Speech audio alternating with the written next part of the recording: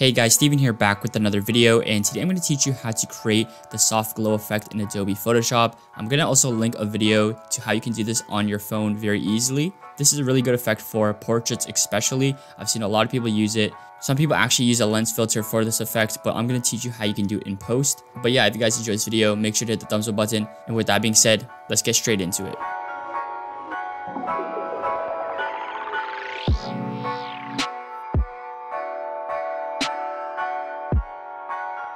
So right here, I got 4 different photos. I chose these 4 different ones just because they're all different colors and they all sort of look different.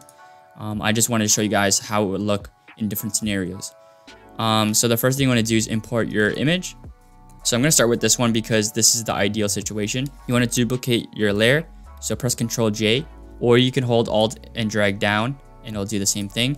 You want to select the top layer. You want to go to Filter, Blur, Gaussian Blur.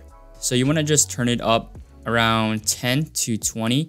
You can do more if you want. You just want to increase it until you can't really see the fine details of the image. So right here I can still kind of see it, but the more I increase it, like around 10ish to 20ish, you can't really see it. So I'm gonna stick with 12.5, and all you have to do is change to blend mode.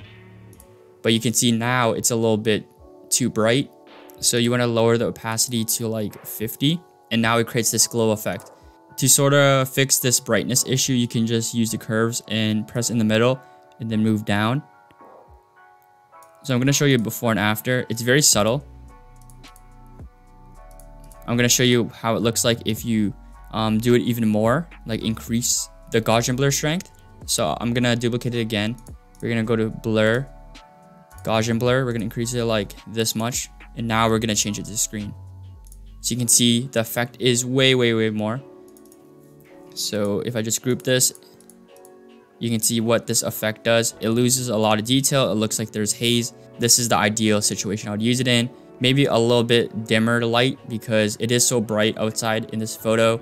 So it kind of affects how the effect looks like. So I'm going to try with something like this. This is a little bit darker, so I won't have to turn down the opacity as much. So I'm going to duplicate this, and let's just say we do a little bit less this time. So like 23, and then set it to screen. You can see when I zoom in, this is almost perfect. You can see what this does if you hide it.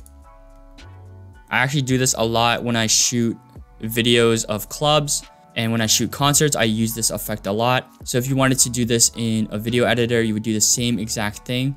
Maybe you won't have Gaussian blur, but there will be a blur effect most likely, and you just want to change the blend mode to screen and maybe lower the opacity. So I'm going to do it here as well. Ctrl J to duplicate, blur, screen. So this one's a little bit brighter, so we're going to bring down a little bit, and there you go. The final one, we're going to blur it, go to screen. This one actually is amplified a lot just because there's bright white lights behind. Because there's a light in the back, it makes it look a bit better. So you can see right here, the reason why this photo really looked good was because of this light. This one doesn't really have a light. The light is sort of on the edge here, which is basically the sun, but it isn't really visible. So this would look better with a subtle effect instead of a stronger blurry effect. This one was okay, but the issue was there's actually lights on the subject, so it made it look a bit too weird. There's too much blur, but here I think this is good. It's gonna lower the opacity a bit. And so the before and after is this. Makes it very foggy. So yeah, if you guys enjoyed this quick tutorial, make sure to hit the thumbs up button. Comment below which of these 4 photos were your favorite and which turned out the best. Make sure to subscribe. My name is Steven, and I'll see you in the next one.